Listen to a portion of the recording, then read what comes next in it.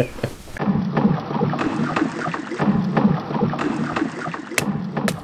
welcome to the Daily Beard for May 1st, 2019, and I have my best friend Brian with me. Hi. So Brian has been my best friend for a lot of years, and he moved to BC recently. Where do you live now, roughly? I live in Smithers, BC, which has is like in the middle of Prince George and Prince Rupert. Yeah, there's like not a Walmart in where he lives. That's how small it is. Yeah. Which means it's small because Walmart's everywhere. And we're famous for having sidewalks to nowhere. Oh, that's pretty cool. Yeah, look it up. It's there. Awesome. So he's out here for a couple days hanging with me. He was actually at a thing, but then that finished and he came out and hung out with me.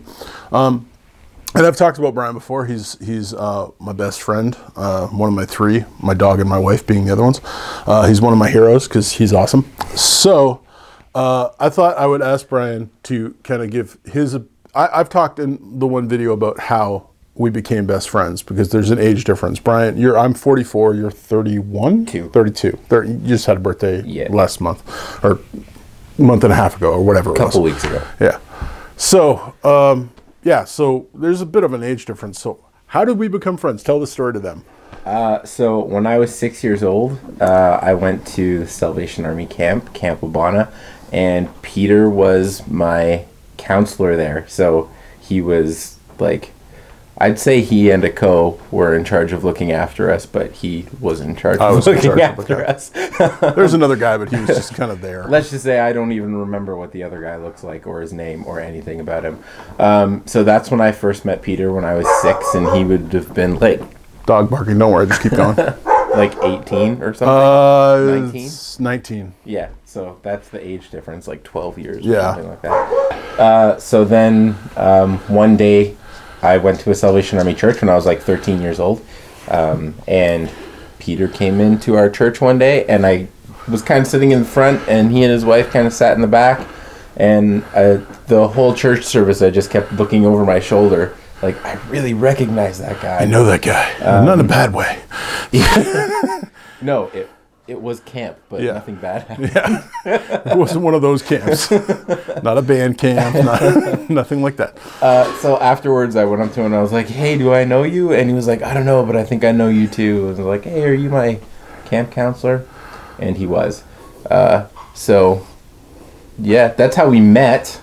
And then how did we become best friends? How we became friends is kind of a weirder, longer Not story. just friends, best friends. BFFFs. Thank you very much. You're welcome very much. There you go. Yeah, he was my youth pastor for a long time, and I was a pretty bratty kid, and he was pretty tolerant of me as a really bratty kid. That's accurate. That's pretty accurate. I, in my teenage years, kind of needed a father figure to look up to, and Peter became that for me.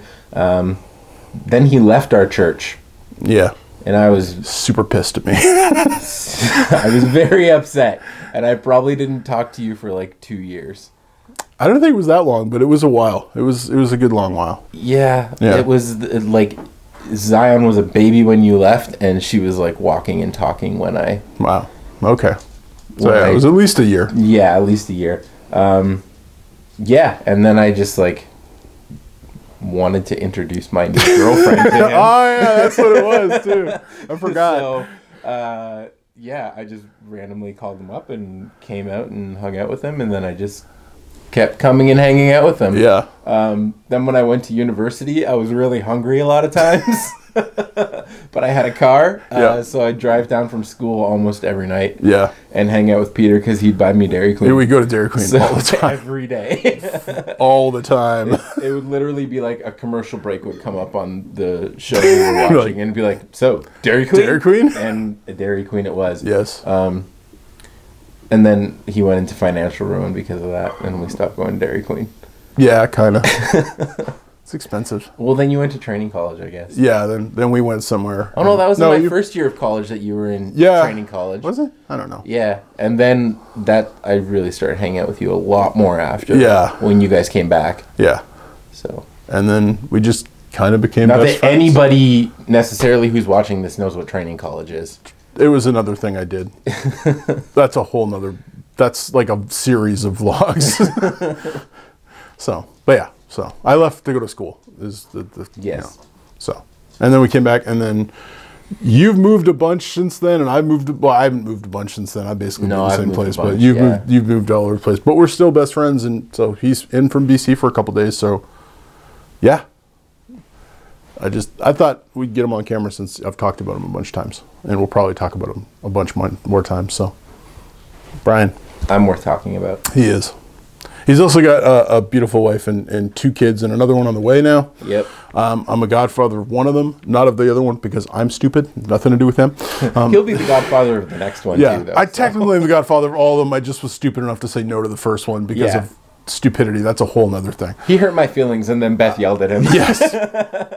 I was an idiot. And I will be again. It's a 100% guarantee on that. So, but yeah, so that's Brian, and that's it for today. So, thanks for watching. Thanks for coming on the camera and doing this as awkward as it is. And God bless, and see you tomorrow. Bye-bye. Oh, yeah, by the way, no, sugar sucks. Is this still recording? Yep. Because I was totally singing your theme song 2 minutes ago. I'll save that and use that for later.